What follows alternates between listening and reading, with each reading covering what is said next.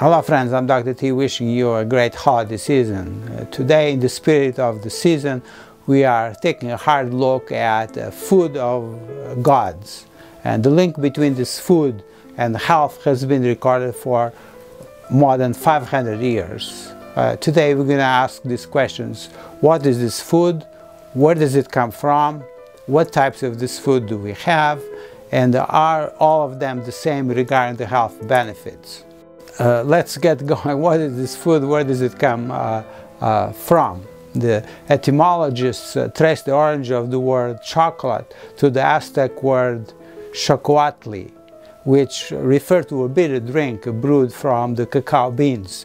The Latin name for the cacao tree is Theobroma cacao, literally means food of the gods. Chocolate is made from the fruit of the cacao trees, and which are native Central and South American and West African as well. The fruits are called pods, and inside each pod there's about 40 cacao beans or seeds. And these beans are inedible. They have to be fermented, usually in wooden boxes, and dried and then roasted. Cacao has been consumed some form for at least the Olmec civilization, and the majority of Mesoamerican people, including the Maya and the Aztecs, made chocolate beverages. The cocoa has been an important staple for centuries. It's been used as a currency, and it played a very important role in these civilizations. It was a drink of the powerful and the nobles, and was subsequently taken to Europe by the Spanish explorer and became very valuable in the old continent. How is chocolate made from the tree to a bar? There's a long process. Chocolate is a part of a long refining process. It begins with the fruit of the cacao tree, the Theobroma cacao. It takes many steps: cultivating the trees, harvesting the pods, removing the beans, fermenting them and drying them. They're usually then shipped to the factories in bags of 60 kilograms. They're sorted and roasted, and beans are cracked and grinded and refined and finally tempered and put it in molds in different shapes that you and I can buy at the grocery store or specialty stores. What are the different types of chocolates? Are all chocolates the same regarding all the health benefits? Let's look at different types of chocolates. Let's look at raw cacao versus cocoa powder. The raw cacao is rich in flavonoids, antioxidants, and minerals, including potassium, magnesium, calcium, iron, manganese, and others, and vitamins. The cocoa powder, on the other hand, is roasted at high temperatures, is pulverized, partially defatted, and loses antioxidants.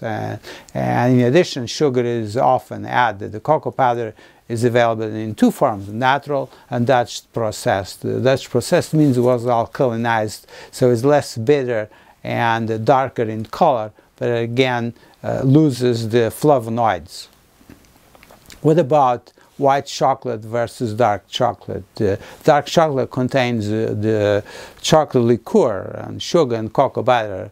The cocoa content varies from 20% to 85 or even higher.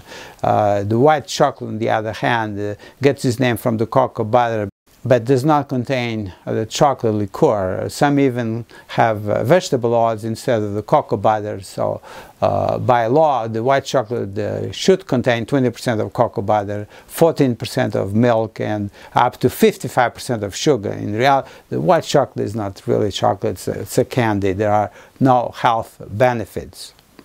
What about candied coated chocolate? As the name implies, is really candied flavor with dark milk or white chocolate. They do not contain healthy ingredients found in the raw or chocolate liqueur. It's really candy. What about milk chocolate? Milk chocolate is milk with 10% of chocolate liqueur, 3% of butter fat, and 12% of milk solids. There is really no health benefit from it. In summary, chocolate is not always chocolate. It is disguised candy. A lot of steps happen from the tree to a bar, and these processes have a lot of implications, the health benefits of dark, minimally processed chocolate. Regrettably, we lose the flavonoids present in raw cacao during this processing. And remember, your health is too important to be delegated to others. Let's just take control. If you like this video, subscribe to my channel, write a comment, ask a question. I publish these videos on the 2nd and 4th Friday of this month. I want to take this opportunity again to wish you and your family a great holiday season, and see you next video.